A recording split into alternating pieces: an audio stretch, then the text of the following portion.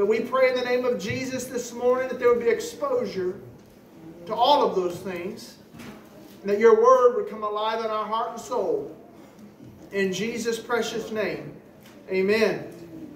Amen. Haggai chapter 2. We're going to begin in verse 1 this morning.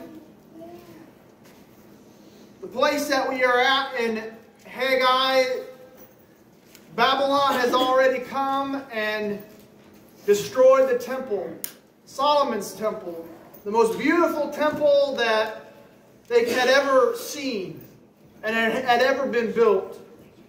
It was so glorious and so magnificent, not only in what it looked like in the architectural design, but the gold, the silver, the cost to put into this temple was so great. The Queen of Sheba traveled from afar just to see it. It was a glorious temple that God had orchestrated and designed and had Solomon build. But Babylon came because of the sin of Israel. They opened themselves up to the curse of God. God promised them that if you don't repent and turn back to me, Babylon will come. Jeremiah prophesied to them and gave them fair warning along with other prophets of God that if they did not repent, Babylon would come. Jeremiah prophesied of this before Babylon was even a threat to the Hebrews. But as sure as God's word is true, Babylon did rise up in power, and they did come, and they completely destroyed the temple of God.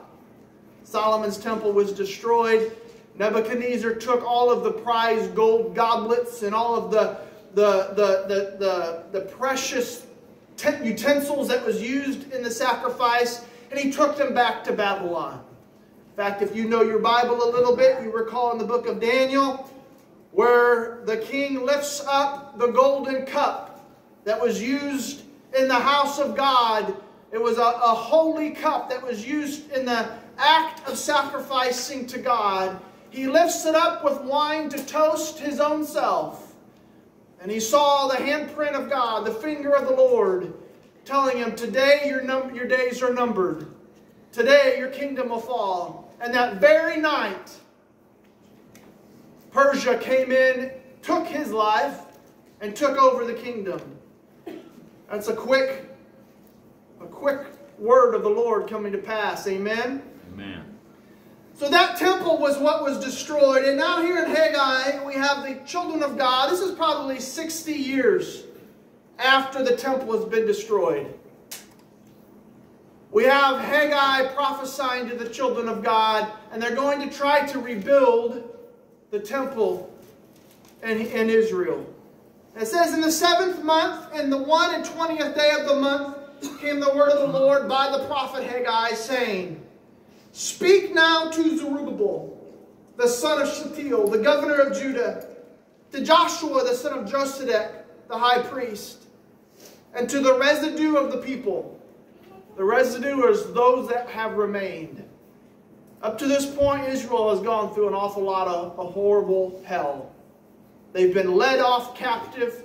They've watched as their blessed, glorious temple that they needed in order to sacrifice to God, to keep the law, was destroyed. And there's just a few left. He says, speak to the residue of the people. Who is left among you that saw this house, the temple, in her first glory? How do you see it now? Is it not in your eyes a comparison of it as nothing? God asks them a question and then he immediately answers it because he knows what's in their heart. They had beheld the temple of Solomon and all of the beauty that it was, and now they are trying to rebuild it. And as they're trying to rebuild it in their heart, they were saying, it is never going to be like Solomon's temple. Even though we are doing this labor and this work, it's never going to be the same. And God knew that this was what was in their heart. All of the failure of the past was affecting as they were building the new. Verse 4. Yet now be strong, O Zerubbabel, says the Lord. Be strong, O Joshua, son of Josedek, the high priest. Be strong, all ye people of the land, saith the Lord, and work. For I am with you, saith the Lord of hosts. According to the word that I covenanted with you when you came out of Egypt, so my spirit remains among you.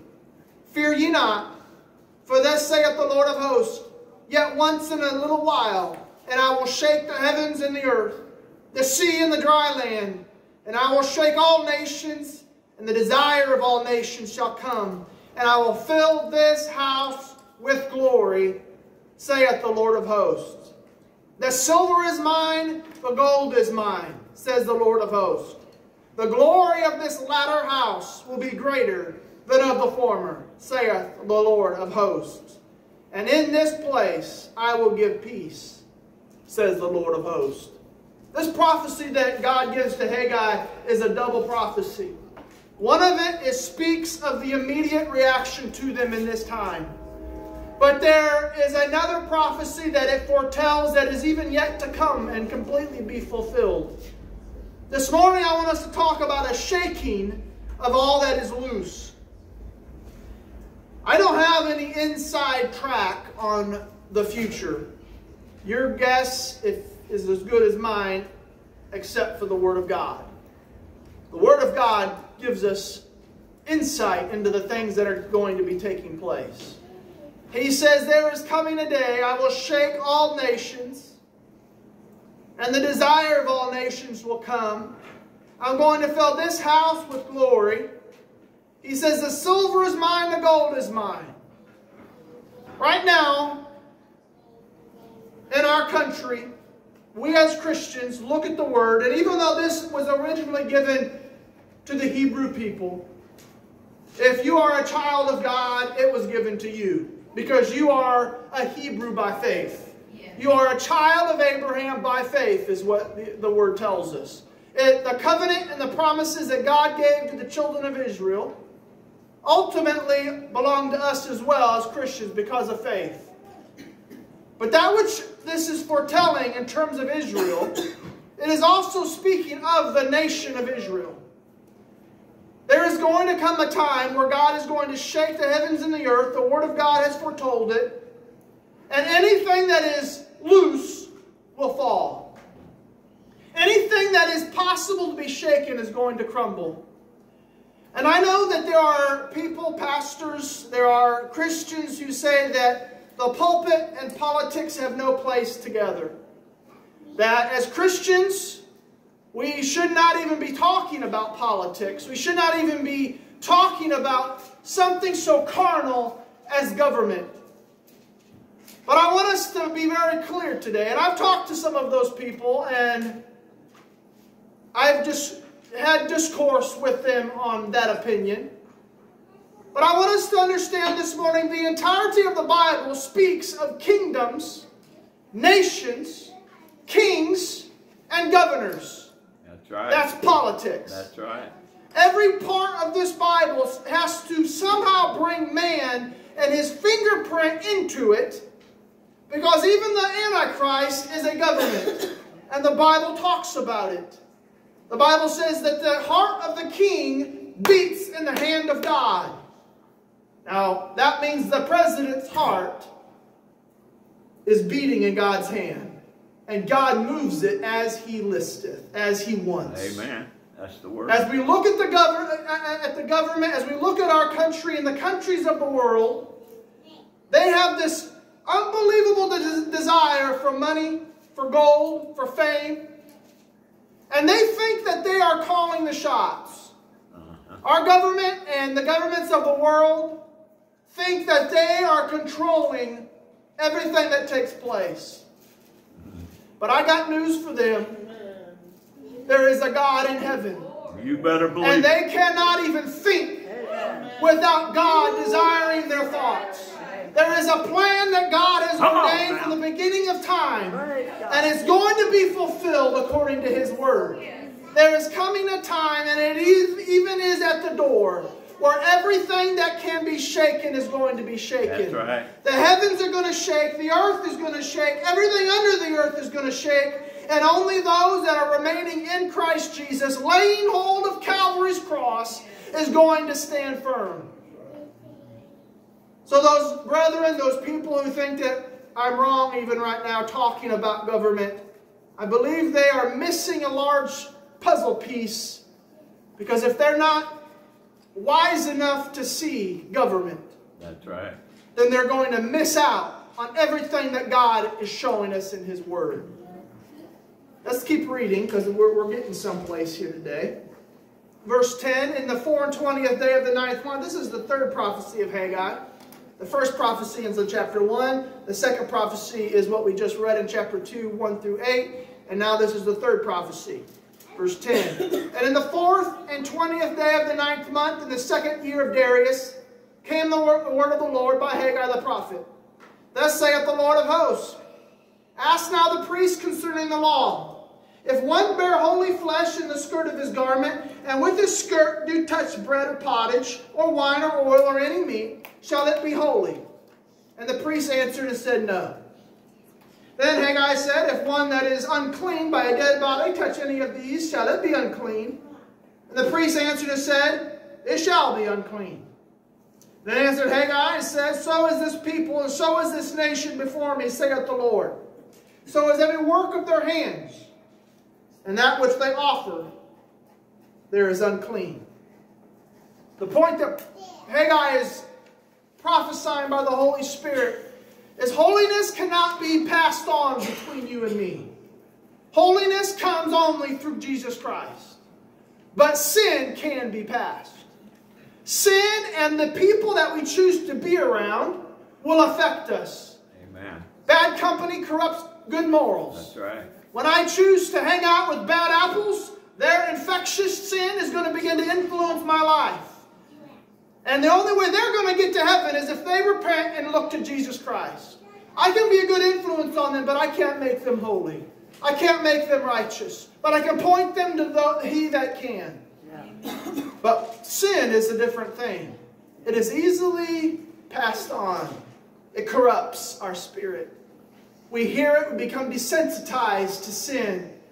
That which used to cause us ill and displeasure, all of a sudden begins to not seem as wicked as it once did. That's right. He says that it was the state of Israel. But he says in verse 15, and now I pray you consider from this day and upward, from before a stone was laid upon a stone in the temple of the Lord. Since those days were, when one came to a heap of 20 measures, there were but 10. When there came to the press fat to draw out 50 vessels out of the press, there was but 20. I smote you with blasting, with mildew, with hail, and in all the labors of your hands. Yet you turn not to me, says the Lord. Now listen, I'm asking us to look into our heart today, because there is a shaking coming. You might have just read this and thought that is a bunch of gibberish. But God is telling you a warning right now. There is a shaking that is coming. And if you are not right with God, you're going to fall through the sift. You are not going to stand and be able to endure that which is to come. Because sin affects our life.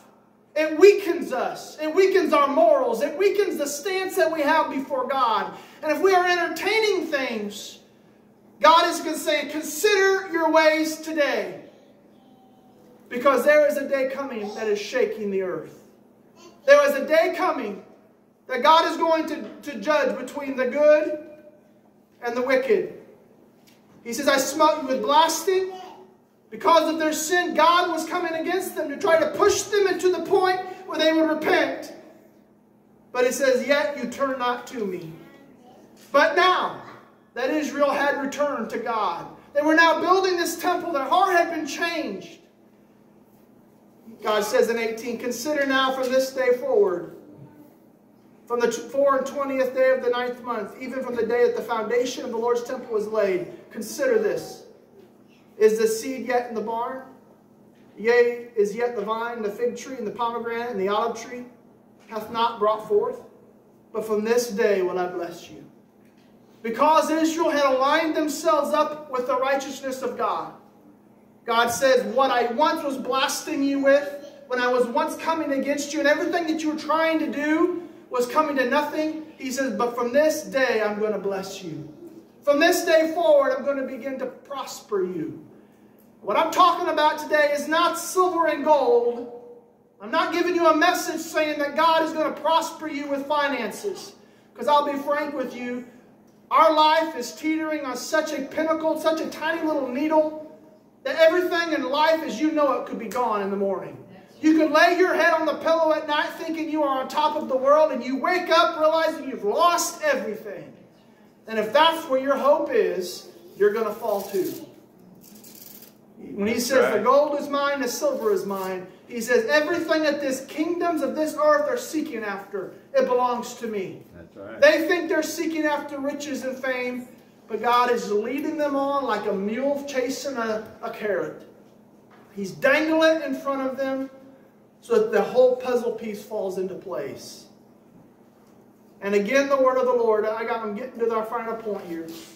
Again, the word of the Lord came to Haggai on the 24th day of the month, saying, speak to Zerubbabel, governor of Judah, saying, I will shake the heavens and the earth.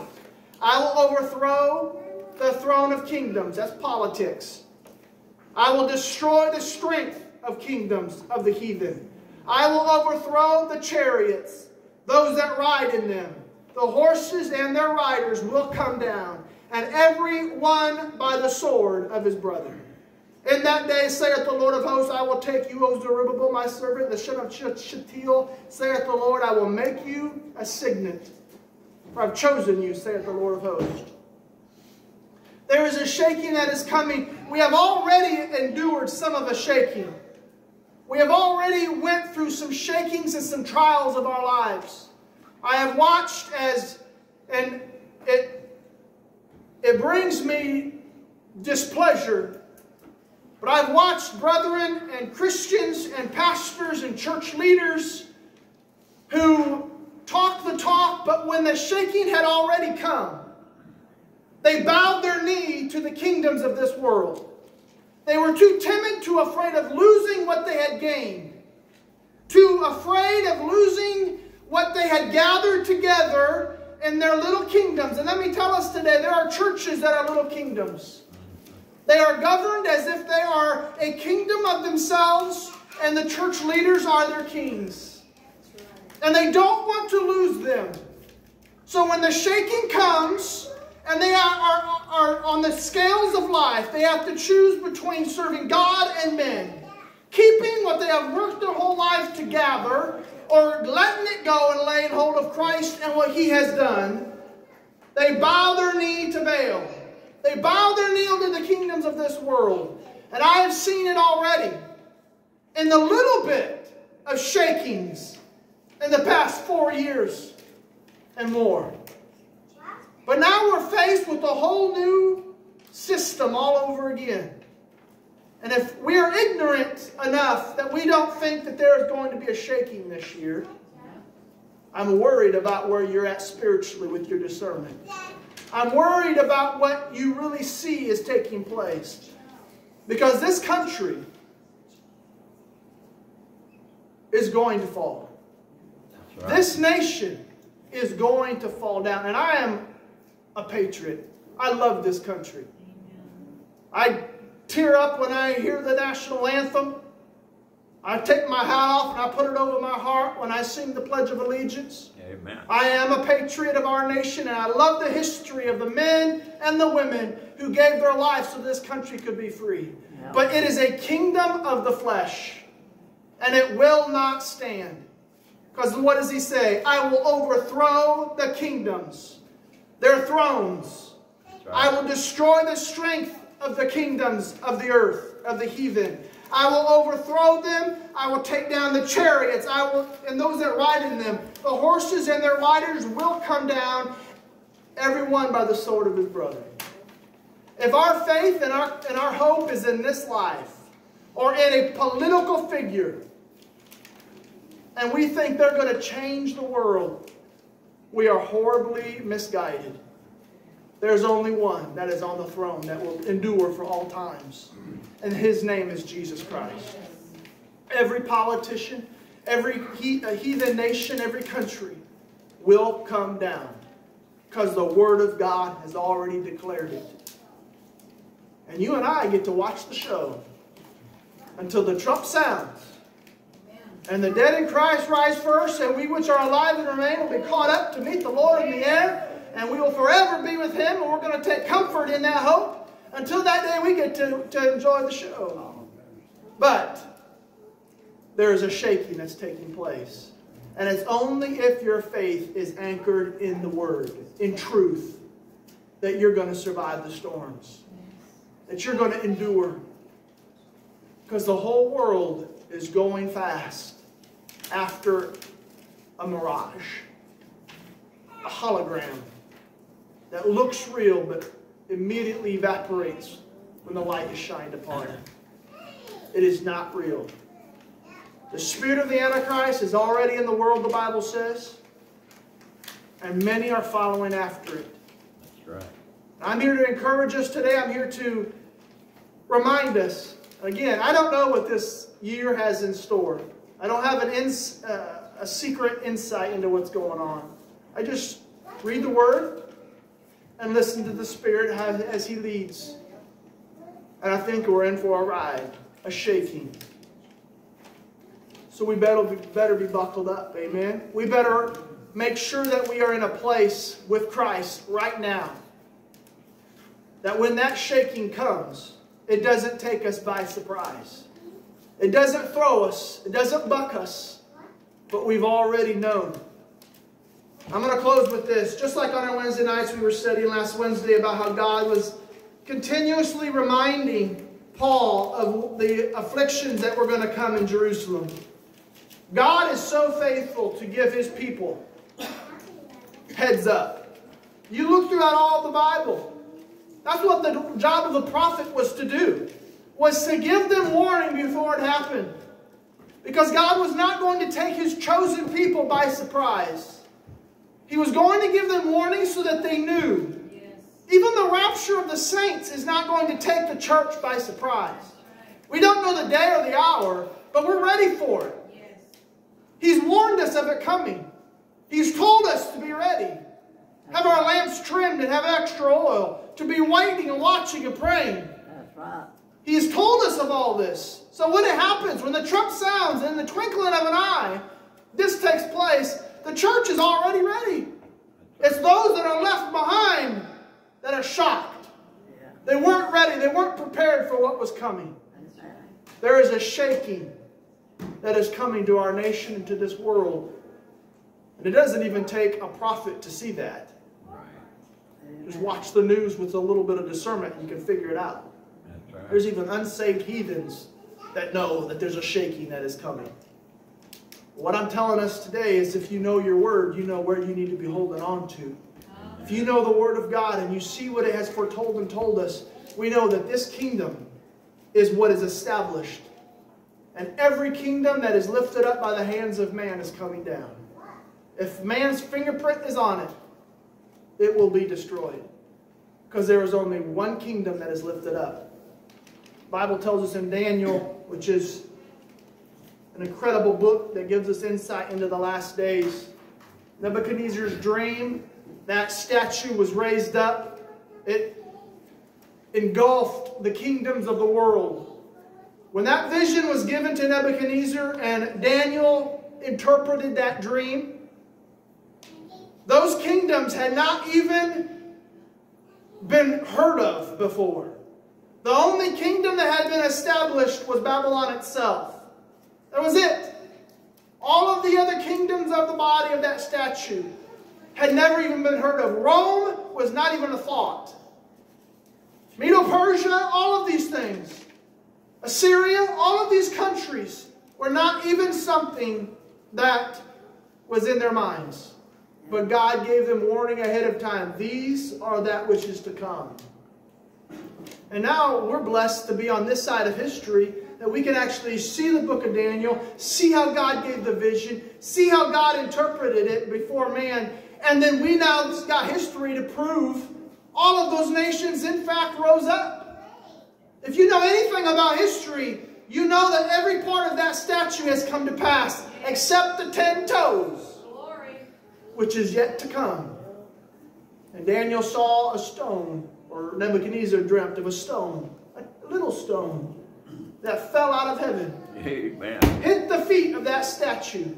Instantly that statue crumbled and fell to the ground, and it became like powder, and a big wind come along and blew those kingdoms away. And then it says that that little stone suddenly grew, and it filled the entire earth. The interpretation of that kingdom is the kingdom of God, is the kingdom of Jesus Christ. It's going to come and it's going to destroy every kingdom that has ever been lifted up in this planet.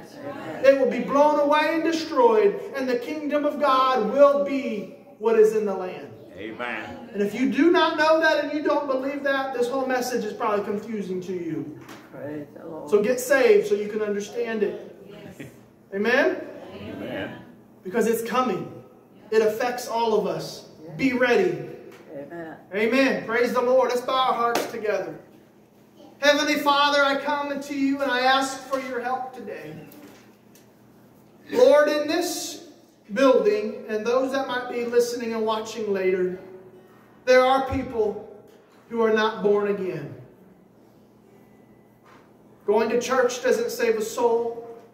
Being water baptized doesn't even save a soul. Repeating a prayer does not save a soul. Jesus says you must be born again. Unless you are born again, you will not see the kingdom of God. You will continue to be of the kingdoms of this earth that will be destroyed. We have to change kingdoms. We have to change lords. We were born in sin. We were born fallen. To go to hell, all we got to do is nothing. By default, every one of us will automatically end up in hell. There must be a change that takes place. There must be a new birth. We must change kingdoms, change lords. And Father, I pray that if there is anyone here, and I believe there are, that are not right with you, Lord, I pray that your Holy Spirit's conviction would do your work. Because we're not promised to leave this building. We're not promised the trump won't sound in 30 seconds. Right. We better be right with you. Because your word has foretold it and has said it, and it does not lie. It has already proven itself as true. If we can see the facts of how your word has been prophesied and foretold and come true already, why would we believe not the ending of it? Lord, I pray that you would move in our hearts to right now repent of our sins and to follow Jesus, surrender to you. Make you the Lord of our life. Hallelujah, Lord. Hallelujah, Father. Is there anyone here this morning that has anything on your heart that you want to share? I saw some hands that were raised earlier that you had something on your heart. But does anybody have anything right now that you feel the Holy Spirit wants you to share? Go ahead.